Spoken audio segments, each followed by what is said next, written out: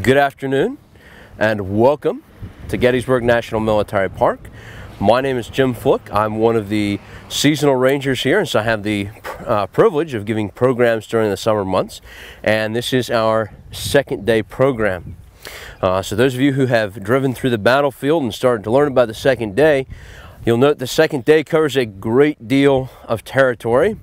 And since we don't have a helicopter for this tour, we don't have any one point where we can see the whole battlefield. So we'll be talking about just a piece of the second day's action that happens in this vicinity. This is the historic Sherfy Peach Orchard. The trees that you're looking at, they were not here during the time of the battle. There have been extra generations of peach trees, but these are peach trees, and they give us a little bit of a sense of what the soldiers experienced when they were here. As we talk about the fighting that takes place on this ground that we're going to walk across, I'd like to start out by asking a question. How many of you make plans in life? Okay. Do you think maybe you make plans? Okay. We all make plans, right? Okay, what happens to our best laid plans? They go awry. They go awry. They don't work. Okay, when this happens in the military, they have a term for this. Does anybody know it? What's that? Charlie Foxtrot. Nope. Contingency. No? That's what Close? Snafu. Snafu. Okay, they have an older word though. They would call this the fog of war. We call this real life. Oftentimes we find out that from plan A, we may be to plan B or plan C. How many of you get all the way down to plan Z? Okay. That's life for us. Military calls this the fog of war. We're going to be talking about this fog of war, and I want to introduce you to some mid-level commanders who are here, have that challenge of figuring out what their supervisors are telling them, their commanding generals, and then making that happen. How do commanders at the second day of the Battle of Gettysburg adjust to this fog of war or this real life? And so I'm going to introduce you to some commanders on each side. Now, in order to get us to July 2nd, we need to talk a little bit about July 1st, and I'm going to start out with some compass directions here so we can kind of orient ourselves to the battlefield. All right, start out as you're looking past me or slightly to your left. You're going to identify a tower in the far tree line. The Longstreet Tower is going to mark out the direction of west for us. Okay? Everybody turn around. Behind you then is the direction east. And if you look slightly to the right, just above the first set of trees, we can make out a couple of the monuments sitting on the open face of Little Round Top. So we're going to use that and keep that in mind to help us mark out east. Okay, keep turning, this time more to your left. As you look now in this direction, you're looking north, the town of Gettysburg. And some of these large red barns are off to our north. If you look across the peach orchard, turning around once more to where you can see some different buildings, part of the Rose Farm. So as we look towards the Rose Farm, we're looking south. The Battle of Gettysburg will start on July 1st out to the northwest of the town of Gettysburg. It is going to then spread in an eastern direction. 27,000 Confederate soldiers are on the battlefield, 17,000 Union soldiers. Those Union soldiers will be forced to retreat by late day, and they will take up a position on Cemetery Hill. Cemetery Hill is going to be the key position throughout the battle. So turn with me here to the north. Okay? As we're looking, we can see some red buildings. To the right of those red buildings, we're going to identify two small white buildings. Can everybody see those? You might need to step to one side or the other of the monument here. Okay, point at those white buildings for me. Take your finger to the top of the trees. Go a little bit to the right. Shake your finger back and forth. You've just sketched out the position of Cemetery Hill. Today we see trees. The soldiers, when they were here, said that Cemetery Hill stuck out like a sore thumb. How many of you have accidentally hit your thumb with a hammer? Okay, what happens? It goes poof, pops up. Soldiers say that Cemetery Hill is a bald hill, a good open artillery platform. The Union Army has taken that by the end of July 1st. So as we move into July 2nd, the Union Army is working on adding more soldiers to the battlefield so that they can defend Cemetery Hill.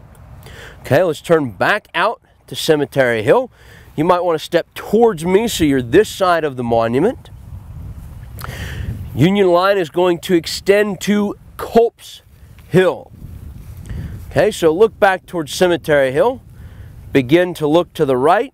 You're going to see two tall monuments. When we see that second monument, if we look really closely, it looks almost like it has a hat and an antenna. That is the Culp's Hill Tower. Looks the same as that Longstreet Tower out to the west.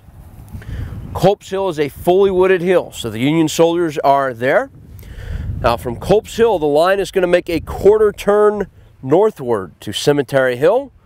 Then it will make a quarter turn southward to Cemetery Ridge. Cemetery Ridge, we're going to mark that out. Remember those two white buildings? Draw an imaginary line from those two white buildings through all the monuments down to the largest monument on the battlefield, the Pennsylvania Monument.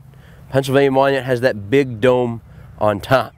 Okay, so we have sketched out the position of the Union Army on the morning of July 2nd, and it looks like a U shape. The Union Army, through the morning of July 2nd, their goal is to add soldiers to the battlefield so they can defend Cemetery Hill. Confederate soldiers are going to begin to plan for an attack. The Confederate line will start on the far side of Culp's Hill. It will ring around the town of Gettysburg and then drop south along Seminary Ridge. Seminary Ridge is that last fully wooded tree line. From us, it's only about 600 yards away. The Longstreet Tower sits right on that tree line on Seminary Ridge. So Confederate soldiers are getting their intelligence reports. They're coming back to General Lee, and so he begins to devise his plan. He's going to attack Cemetery Hill from two different directions. It's like a big pinching movement with the hill in the middle. Or in our military terminology, we're going to call this a pincer. 14,000 Confederate soldiers are to move behind that ridgeline, out of view. Then they are to turn eastward, coming toward us. They're going to make a second left turn. So I want you to imagine that if this attack goes according to plan, it is almost as if Confederate soldiers are lined up this very road right here, stretching back to the east. They are facing Cemetery Hill. They're going to use Cemetery Ridge as this nice little ramp up to the hill. The left of the line is supposed to be guided by the Emmitsburg Road. Emmitsburg Road is this major road just past the stop sign. We can see where the Emmitsburg Road goes by looking at these series of red barns. So Confederate soldier has his left and he moves northward. This would be an ideal position to stand if you are a member of the Confederate staff or high command to watch that attack. As the attack begins here in this southern end of the battlefield, at the northern end of the battlefield, Confederate artillery will fire as well, and soldiers there will attack from north to south, creating our big pinching movement. These are the first plans. Plan A, if you will. What do we say happens to all of our best plans? They go awry. Awry starts very quickly on the Confederate side. They're going to pause and wait for the remainder of the soldiers who are to make the attack. And in addition to that, there are going to be delays, and so they don't begin moving until about 1 p.m. So the Confederate soldiers move. They accidentally place themselves in view of the Union line. So then they will conduct what is called a countermarch. They'll turn around, Do it again. Find a spot where they can't be seen. So have a series of delays. We're all ready to a plan B on the Confederate side. I'm going to pass out a map here for you. All right, so a couple things to highlight before I pass around the map. We're going to see the march, the Confederate soldiers, where they have to turn around and take a new route. And I've circled one brigade. This is General Kershaw's brigade. That's the Confederate officer we'll be talking about. And then here on the Union side of the map, I've darkened in. This is General Sickles' morning position. He'll come out here, and I've circled the battery, Bigelow's battery. That's the Union unit that we'll be talking about. So I'll pass around the map here so you can take a good look at it. Confederate soldiers reached the vicinity of where Longstreet's tower is in the afternoon, 3:30. And they're going to need a plan C, because right as they arrive, they find that there are Union soldiers here in what they intended to use as their staging ground. So there's been a change in the Union line. After the Confederate commanders made their decisions, more Union soldiers reached the battlefield. It's going to be General Sickles' 3rd Corps. His men are told to extend the line. Okay, extend the line. Start at the Pennsylvania Monument. We want to draw an imaginary line from the PA Monument toward the Round Top. So that is where these soldiers are placed. Now, General Sickles becomes very concerned with his position. He finds some challenges for his men. Well, turn around. What do we see here as we look back to the east? What's the biggest object we notice? Hint, it's green. Trees. Trees! Very difficult to fire through trees, right? The first thing that General Sickles is concerned about is fields of fire. He's worried that his enemy can approach him closely before his men are able to respond. So he doesn't have good fields of fire. He feels that this is lower ground. He's worried about the possibility of a turning movement, because this is a common Civil War tactic. His cavalry support, there's usually cavalry at each end of the army to help detect what is going on, has been withdrawn. They are being resupplied after fighting July 1st. He's going to make a controversial decision. That decision is to occupy this ground right here. As we move across the peach orchard today, one of the things that we'll be able to note is what General Sickles saw. This is a natural artillery platform, and as we move through, we have a view looking out in any direction. So General Sickles is going to take his soldiers. 5,000 of them will be lined up along the Emmitsburg Road, again following those 3 red barns. Then he's going to split the left part of the men into pieces. One piece is right here at the peach orchard. So we have Union soldiers occupying the peach orchard. Now from this fence behind you, up until that first stand of woods, there's going to be open ground, some 300 to 400 yards. There's nothing there. On the other side of the woods is a field of wheat. So we have one brigade past the first set of woods that we're looking at in a field of wheat. On the other side of that field of wheat is another tree line. Past that second tree line is the Devil's Den. I want you to think about a large boulderous grouping of rocks. Another way to locate Devil's Den, look at Little Round Top. Now look at that fully wooded hill just to the right. That is the Big Round Top. So I want you to imagine a valley where those 2 hills meet. I want you to imagine large boulderous rocks right in that valley. So this left end of the line is split into 3 different pieces, and it has this shape. The shape is called a right angle or a salient. Does this look like a good or a bad military position? I see your smile. I believe you have an opinion. Good or bad? Bad. Bad, why? Can be shot at from 2 sides. Yeah, you can be attacked from 2 different sides. And in fact, right at that point that point can take fire from a range of 270 degrees. What's going to happen to that point when it gets attacked? It's going to cave right in the middle. This salient is a very dangerous position. Late in the afternoon, messages go back and forth between headquarters. General Sickles made this move on his own, and he's going to try to get approval for it afterwards. That approval doesn't come, but late in the afternoon, the commanding general does appear here.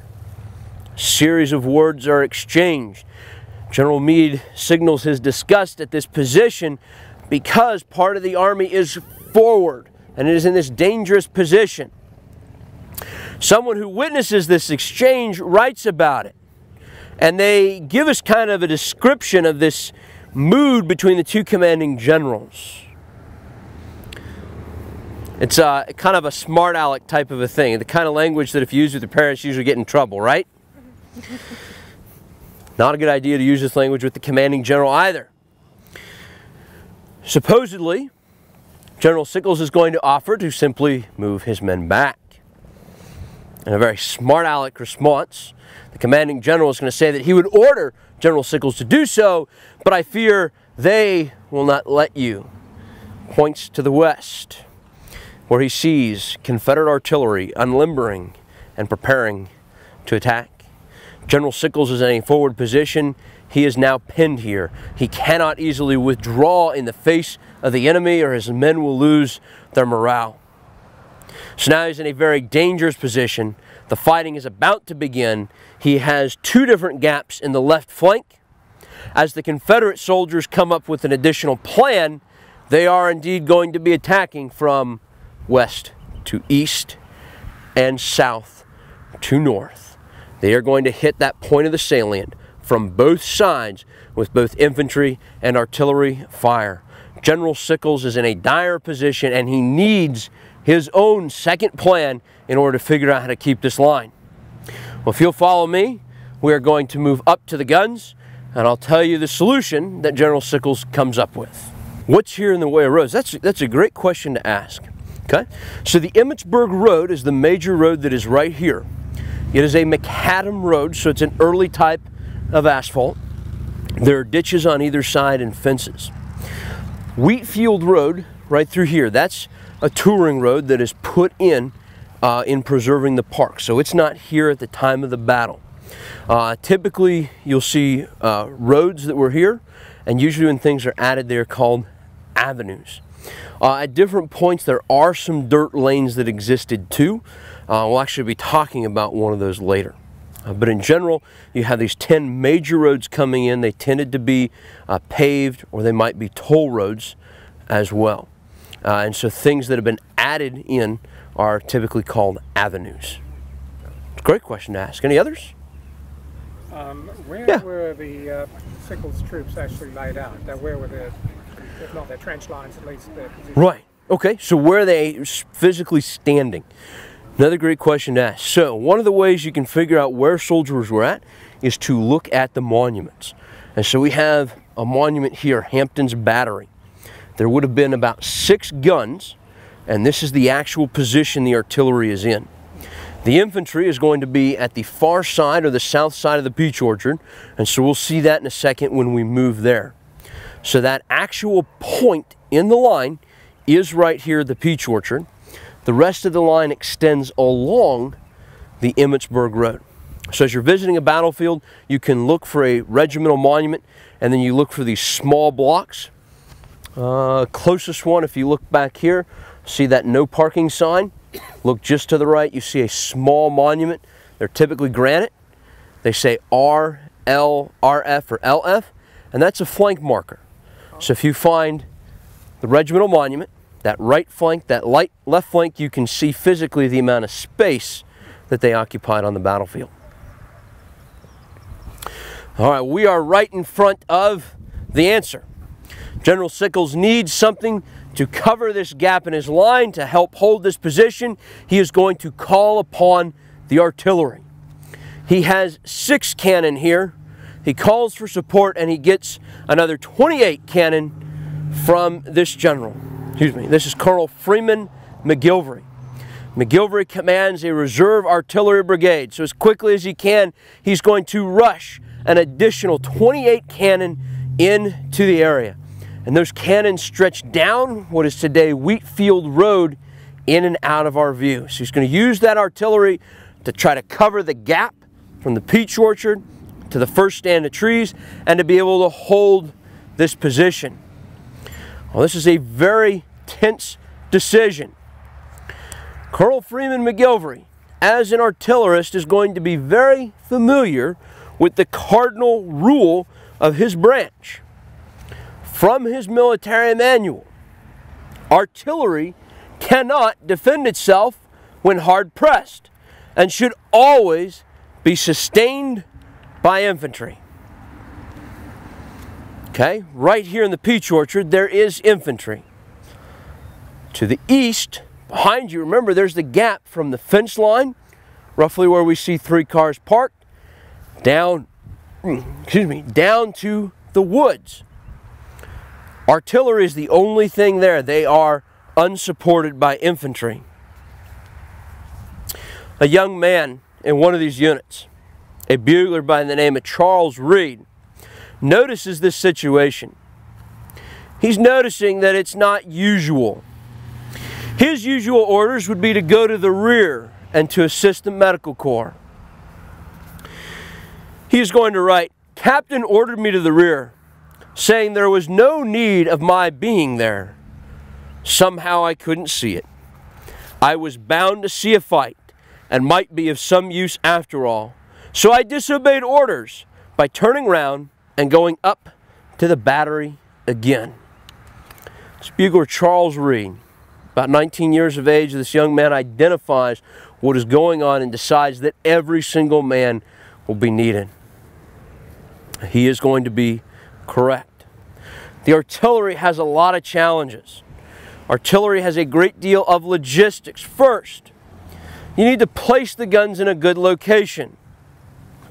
Well, we're still moving around the orchard here, and we can see as we look out in any direction that we have a good view. This is a natural artillery platform. So they've achieved the first part. You need a view. Why? Artillery operates on a principle called line of sight. If you can see it, you can shoot it. You have to be able to see your target. It doesn't matter how close they are. If you can't see them, you can't fire at them. Okay? So we've got infantry support for this part, no infantry support for that part. We've got a good place. Now we add into those logistics, artillery uses 4 different types of ammunition. They use a solid shot, which is a pure chunk of metal.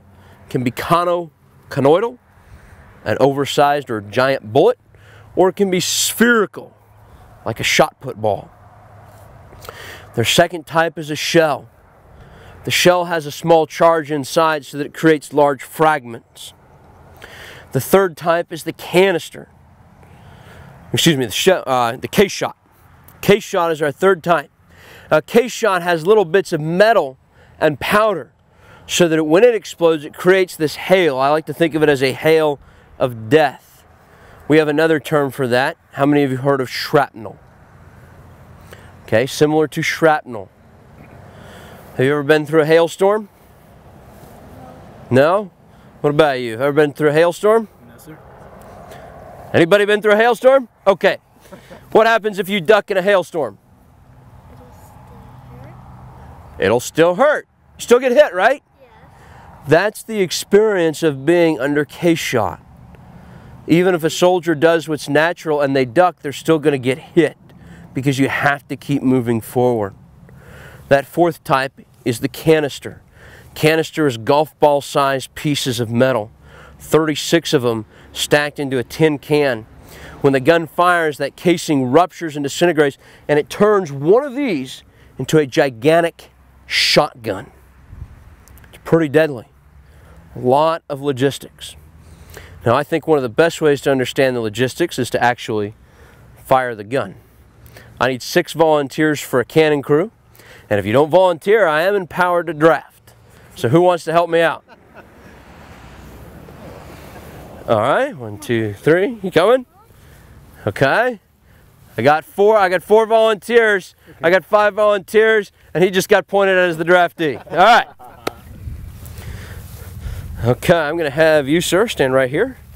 You're going to be number 1. Since you're right there, you're going to be number 2. If you'll step back here, you are going to be number 3. And if I can have you step back here, you're going to step right up here. You're going to be number 4. I need you to come right back here. You're going to be number 5. And you, sir, are number 6. Okay, so you'll notice that the first thing I did is I just renamed everybody. I didn't ask them their names. I just gave them numbers. We're going to use numbers because that helps us remember exactly what our duties are. So we have 6 men right here at the cannon. 14 yards behind us, we're going to have the limber. 1 chest of ammunition, 6 horses. 14 yards behind that, we're going to have the caisson. 2nd chest of ammunition, chest of spare parts, 2 more soldiers, 6 more horses. So for every gun, we got a total of 10 soldiers and 12 horses. Which is more important, soldiers or horses? The horses. The horses. We cannot create horses. As long as you can go find volunteers, you can create soldiers. At no time are any of the artillerists allowed to ride the horses. Their job is moving the vehicles. You will all walk. Number 5 back here is our chief of the piece. She's a sergeant. You're the only officer out of our group here. Puts you in charge. You like that? Okay. How are your math skills? Good. Oh, phew. She has good math skills. Now, when you say that, I assume that you are familiar with some trigonometry? Yes. Sure. Excellent. You probably don't know too much about that calculus stuff yet. That's kind of still being developed. It's kind of the newest math right now. Yeah. But you're familiar with trigonometry. So you know angles and arcs, cosine, sine, tangent, arctangent. So yes. Yes. All right, excellent. Good. I chose a good battery commander. Now, during the middle of battle, you don't have the ability to pull out charts and graphs. And by 1863, soldiers are typically experienced. But we will be talking about one battery that does this for the very first time on a battlefield.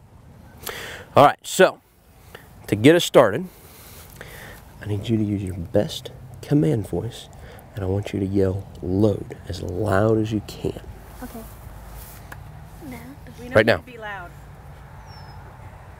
Load. No. You can't say it in normal voice. You got to yell it. Load. All right, now on the command load, our crew will jump into action. Number 3, he's going to have a small piece of leather on his left thumb, and he's going to place that over the vent. He's going to seal the vent for us. Number 1, we'll take a large piece of wood with a sponge on one end.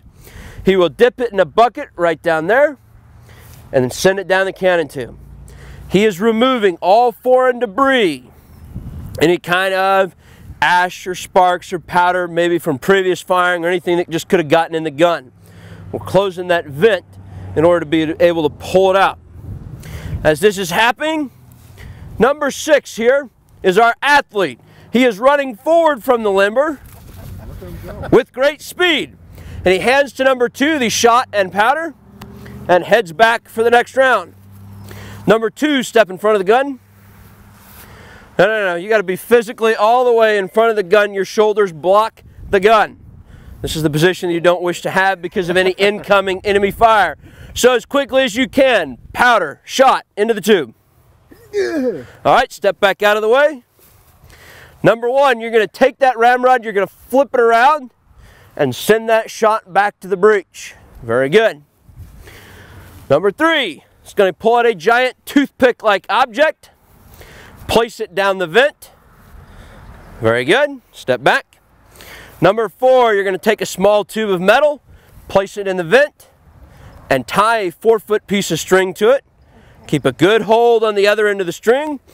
Number 3, go ahead and get that in place again. All right. That giant toothpick or prick placed a hole in the powder bag. That small tube of metal, that's our friction primer. It has a compound on the inside called fulminated mercury. When that string is pulled, the primer comes out. That causes sparks. Fulminated mercury increases the sparks. They guide down the tube, causing the powder to burn and then to combust. Yell, ready.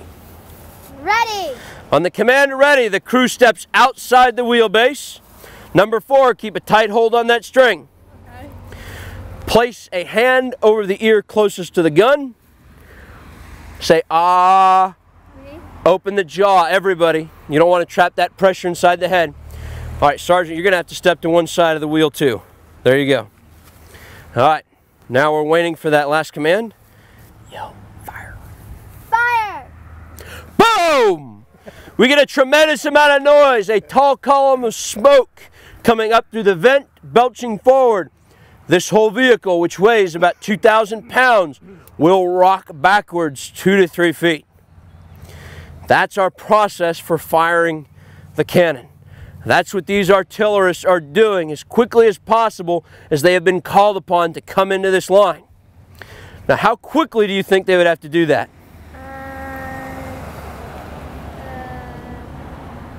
2 to 3 to 4 minutes.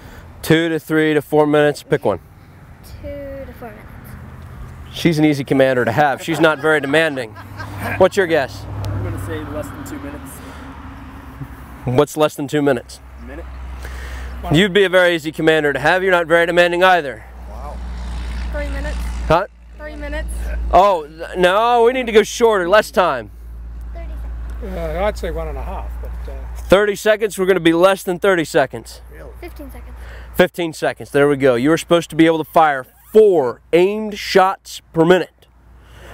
Rule of thumb, civil artillery is going to fire once a minute except under 2 conditions. Counter battery fire, artillery versus artillery, which is what these men come into. Confederate artillery is attacking them from the south as well as from the west. So these men are trying to fire as quickly as they can. Second situation, when infantry is close up to the guns. When you can begin using canister, that means the attacking infantry unit can be firing as well. So you're trying to be as quick as possible. None of these soldiers has a weapon. Well, except the sergeant, she gets to carry a pistol, but it's just a symbol. You have to keep working the gun. It's more effective for you to be able to fire off one more shot than it is for you to join the infantry. So these artillerists have some challenges. They are going to be going through their own Plan B, Plan C. They've come here to try to help hold the line. We're going to move across the peach orchard here so we can talk about the Confederate infantry attack. But as we do that, I want to organize everybody similar to the infantry.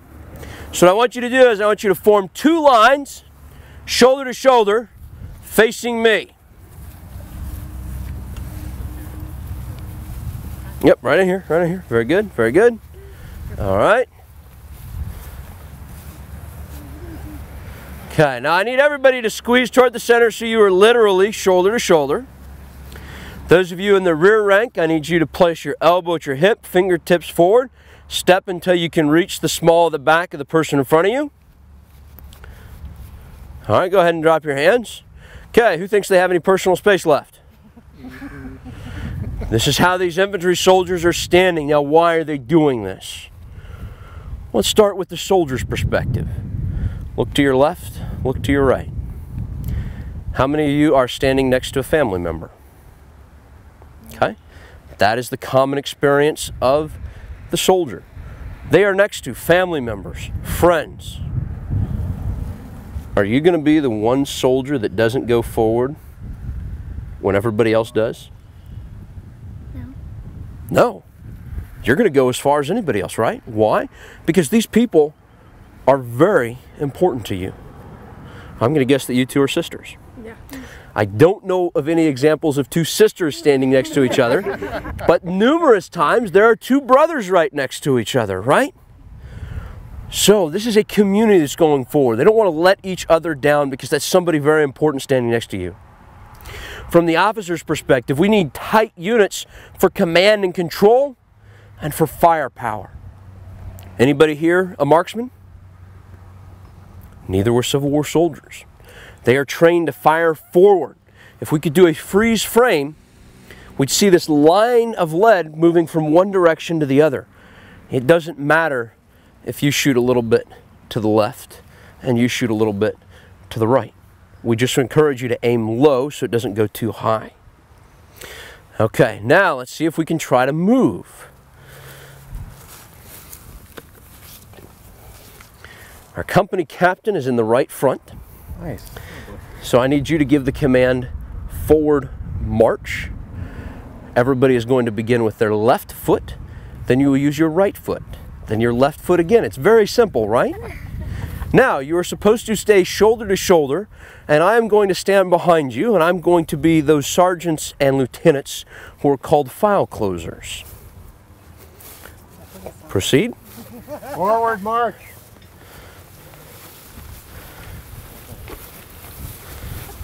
Close up, close up, close up, shoulder to shoulder, catch step, left side's moving too quickly, close up, catch step. All right, we can go ahead and pause. It's a bit of a challenge, right? Yes. That's a little bit of what these infantry soldiers are going to experience.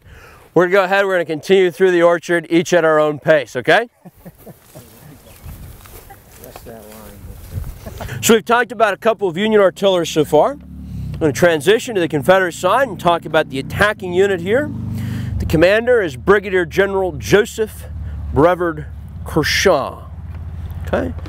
Kershaw's men are going to begin from Seminary Ridge. Again, remember our mark for Seminary Ridge. To the west there is the Longstreet Tower. 2,200 soldiers. These are South Carolinians. It is a brigade that has been together for some time. Kershaw has experience as a brigade commander. Recall from earlier, Confederate soldiers have already been down that path, Plan A to Plan B to Plan C. They had to wait for extra men, they had a delay, they had a challenge while marching. They arrive and there are Union soldiers in their beginning position. They adjust the attack so that it's coming from south to north and west to east. Kershaw is going to be that linchpin. He is told that he has two orders. As his men move from Seminary Ridge, as they come across a third of a mile of open ground, those men are beginning by facing east. They are going to wheel so that they are facing north. They are to attack the peach orchard right here. And we can see these monuments and flank markers so we know exactly where the Union soldiers were standing at this end. And at the same time, they must link up with the other part of the attack that was originally moving from south to north. So they have to link up with soldiers on the Confederate side who were near the wheat field. So as we look over this fence line, look into the woods. To your left, there are some woods that are closest to us. So move to the right, there's kind of almost this gap between two wood lines. Back in that direction, that's the wheat field. So that's a pretty sizable amount of distance. So Kershaw is going to have to do some quick thinking on his feet. He's going to be moving from probably about Plan D toward Plan E. He has to attack the peach orchard. He has to link up over there. As his men are crossing these fields, they are under fire. Lieutenant Colonel Franklin Gaylord, 2nd South Carolina. We were, in 10 minutes or less time, terribly butchered. A body of infantry to our left opened upon us, and as a volley of grape would strike our line, I saw half a dozen at a time knocked up and flung to the ground like trifles. We had half our men killed or wounded. It was the most shocking battle I had ever witnessed. There were familiar forms and faces with parts of their heads shot away, legs shattered, arms torn off, etc. They have moved forward into position to continue the attack. As the Confederate soldiers are nearing the Rose buildings, farmhouse on the left, ruins of the barn toward the right. They see an opportunity. This open ground from the fence line to the trees. Does anybody remember what's there? Infantry that's not. Sorry. No infantry. Artillery that's not supported. Right. Cannons just on their own. So no support. So now, Confederate soldiers, orders. Attack the peach orchard. Connect with the attack in the wheat field. Now there's this opportunity. Unguarded artillery. If you're an infantry soldier, artillery is frequently firing at you at any battlefield. You rarely have the opportunity to fire back. All you can do is try to duck. So now that opportunity arises. There are three options. If you were General Joseph Brevard Kershaw, which one would you choose?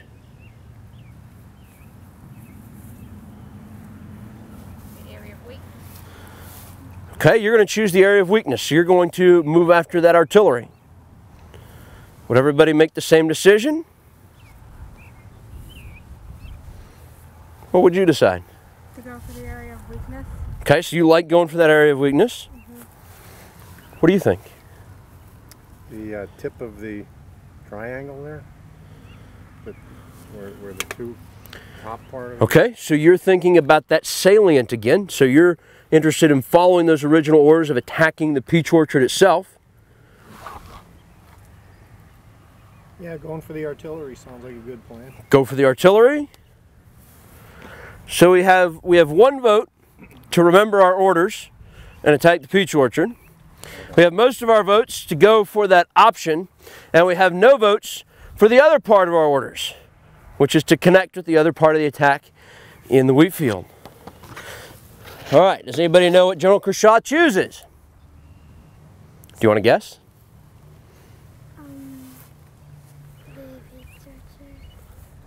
Partially correct. He's going to choose all three.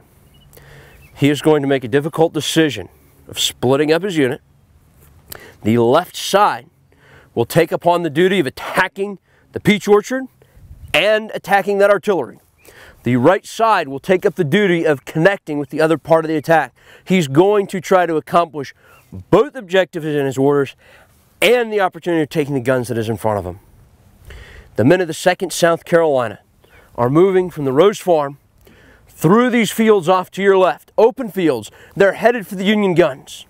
When suddenly they hear an order, by the right flank, they stop. They are veterans, so they know to turn 90 degrees. They pause and wait. The second part of the order doesn't come. Instead, the Union artillerists, amazed at this stop, fire as quickly as they can. One of the Confederate soldiers will write, "We were at once exposed to a terrible fire from the artillery, and our men began to fall after the enemy opened upon us with grape and canister, and our brave boys were mowed down by the score. We soon reached a piece of woods, and there halted for a time, but the work of death and destruction did not cease. You could constantly see men falling on all sides, and terrible missiles of death were flying thick and fast everywhere, cutting off trees, plowing up the ground everywhere. But we stood still and did what we could to pick off the enemy's guns." A brigade surgeon that night, Dr. Simon Baruch, would write that almost all the wounds of the men in the 2nd South Carolina were in the left side.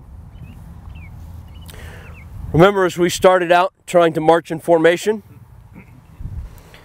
we had little gaps develop, people kind of moved off, right? Same thing happened to these soldiers. Two of those units over on the right, instead of moving forward next to each other, overlap. So there's a command that's going to be given to give them to unlap. Well, that command is accidentally transferred further down the line. And the 2nd South Carolina, those men stop. They turn, but they wait for that next piece of the command that never comes. That is when they get hit. I want you to imagine what that would be like. You're moving forward as a unit. You are standing next to people you know.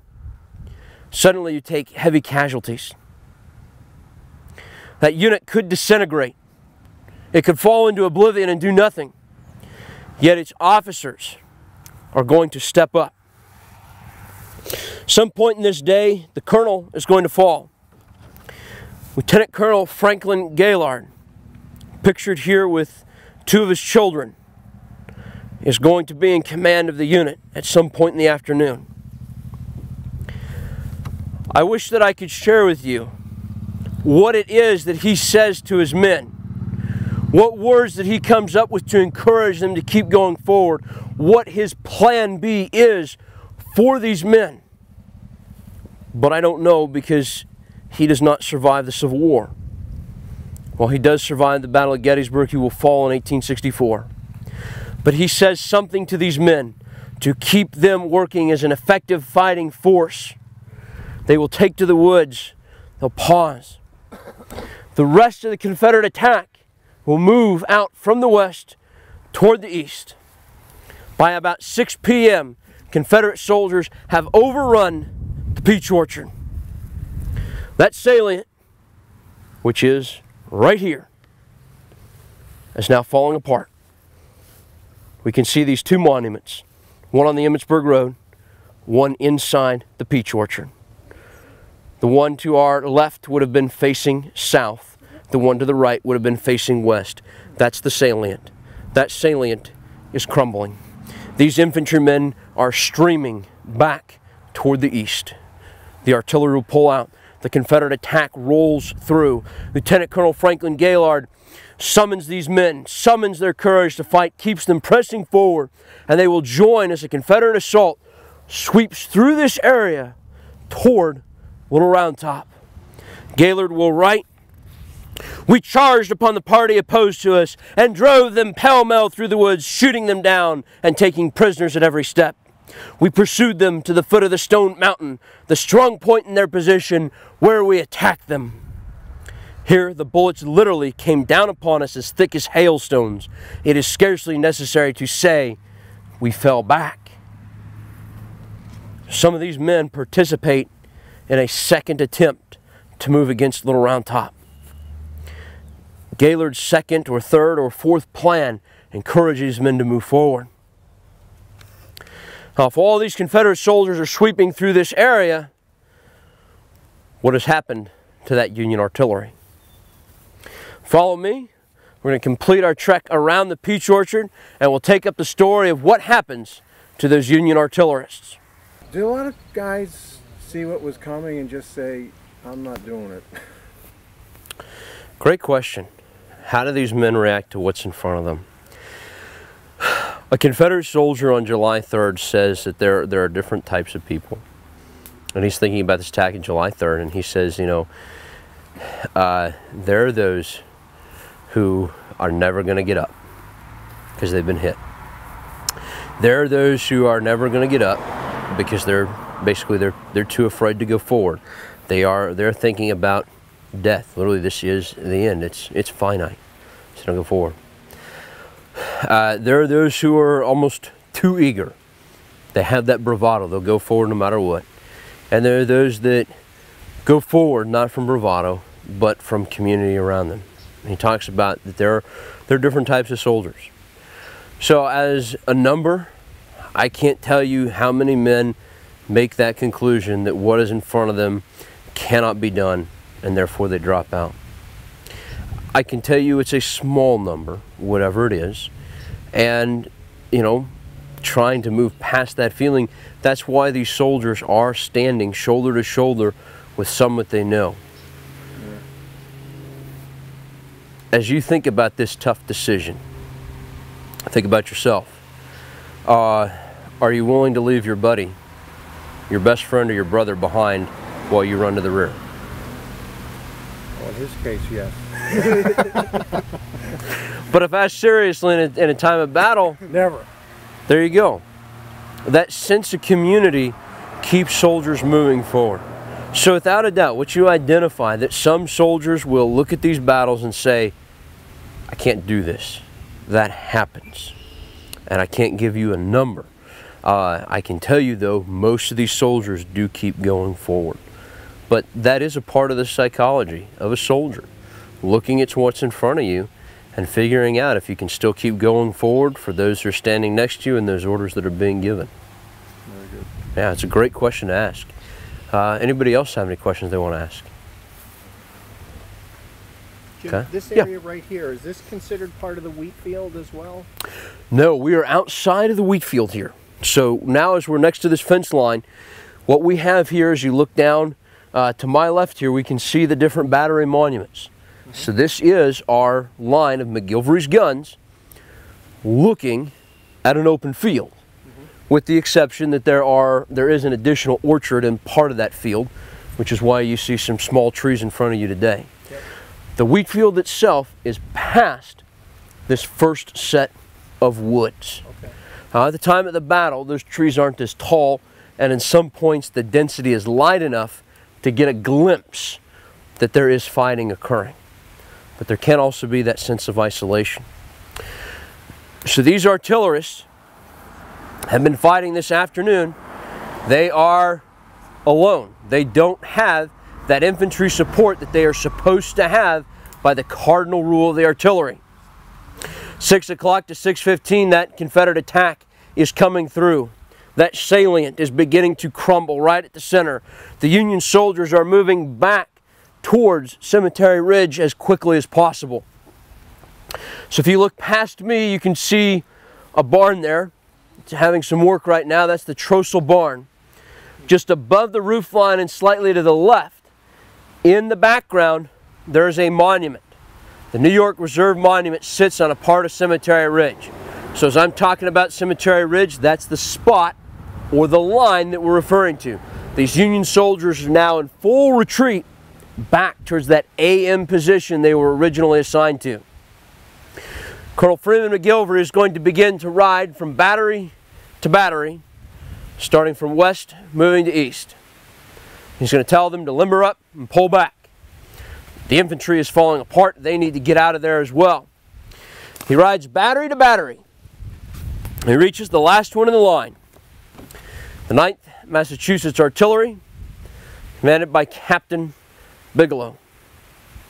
Captain Bigelow's 9th Massachusetts Artillery are green troops. Now the phrase green means this is the first time they've been in battle. They have been trained. They've trained on a field. They've gone through those commands from the different sergeants so that they can figure out how to fire 4 aim shots per minute. They figured out how to limber, how to unlimber. But now they're doing it in battle. McGilvery rides down the line. He lets each unit retreat. The Confederate forces are coming close enough. 9th Massachusetts Artillery, that last monument down there where we see the 2 guns that have kind of that greenish bluish color. They have that color because the original bronze metal has oxidized. There would be 6 guns there, so that means 60 soldiers, 72 horses. Those men have been in battle for the very first time. Everybody else is falling back, so they are going to fall back as well. But they're going to retreat by prolong, slightly different. On our retreat by prolong, we are not going to worry about wheeling the guns back up. Every time the gun recoils, we're using that recoil to get us away from the enemy. As the soldiers reload, the back end of the gun is tipped and it is dragged backwards by rope. When it is reloaded, it is set down, it is fired. Recoil gives us 3 more feet backwards. Tipped up, pulled again. Does this sound complicated? It is the most complicated maneuver for the artillerist. Well, these men have done it on a practice field. Now they're doing it under fire from the South Carolinians and the Mississippians rushing toward them. Finally, they get to the vicinity of that barn. They come to a gate and a fence that make a right angle. Through that gate is a little dirt lane leading back towards Cemetery Ridge. About to give the order to limber up, get the guns off the field. Lieutenant Colonel Freeman McGilvery rides up. Captain Bigelow, there is not an infantryman in back of you along the whole line which Sickles moved out. You must remain where you are and hold your position at all hazards, if need be, until at least I can find some batteries to put in position to cover you. That 3rd Corps line that started on Cemetery Ridge moved out. That salient has fallen back. All these men flooding backwards. They're not forming any kind of second defense yet. McGilvery's concerned Confederate soldiers can place themselves right in the center of the line. So he tells Captain Bigelow, hold at all hazards, while he tries to get those other guns to form up.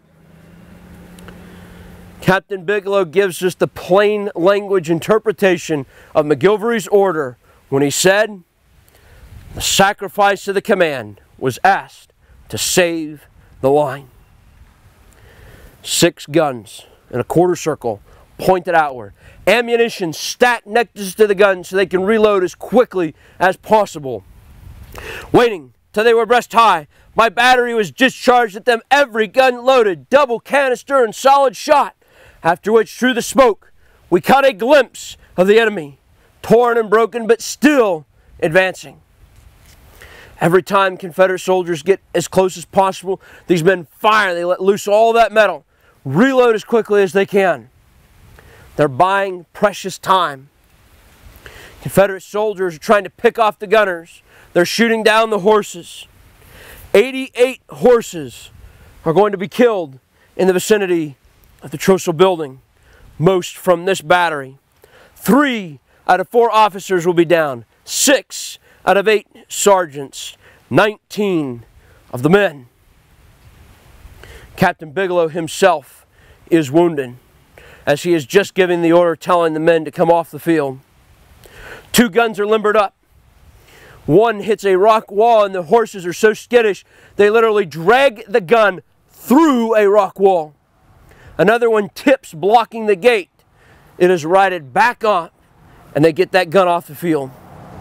The other 4 guns are temporarily captured by Confederate soldiers. Bugler Charles Reed, that young man who disobeyed orders by turning around and going up to the battery again, is in perfect position. He has assisted Lieutenant Colonel Freeman McGilvery. Now he will assist his captain who has been wounded. Placing a right hand on the shoulder, taking the reins of both horses in his left arm, he's going to turn those horses around. Coolly and calmly he guides them back toward Cemetery Ridge. As he does so, he is under fire from 2 different directions. Behind him are the Confederate soldiers still pressing their attack. In front of him is the reset of McGilvery's line. Coolly and calmly, he gets his commanding officer back to safety. Confederate soldiers keep pressing up towards that ridge line. They will capture more of McGilvery's guns before finally, at about 8 p.m., at about dusk, Union infantrymen arrive, and for the first time the entire line has that infantry support. And finally, it holds where it has to hold. Daylight ends. These reinforcements stop the Confederate attack. The Union line now holds, though it had given up this peach orchard.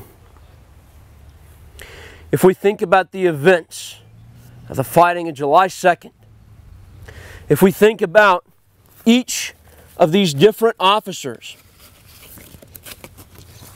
they all had to go through different plans. For General Kershaw, it means dividing his soldiers so that he can achieve both of his objectives and the opportunity in front of him. For Lieutenant Colonel Franklin Gaylord, it means summoning the words to keep men moving forward after they experience a great challenge. For Lieutenant Colonel Freeman McGilvery, it means bringing a battery of artillery onto the field in the most desperate circumstances where they don't get the infantry support they need and they are supposed to have at all times. For Captain John Bigelow, it means telling brand new soldiers to perform the most difficult duty of the artillery on a battlefield, retreat by prolong. And when they are about to leave the field, it means staying there and continuing to fight alone. Each of these officers has to create Plan B, Plan C, Plan D. They have to deal with that fog of war that we often call real life. They have to adjust. What can we say of Bugler Charles Reed? He is not an officer, so he won't be responsible for coming up with alternative plans. But he recognizes this fight and its tenacity, and he volunteers and he stays forward. In addition to that, he helped save the life of his commanding officer. And for that, in 1895, Bugler Charles Reed is awarded a Congressional Medal of Honor. Thank you very much for joining me this afternoon.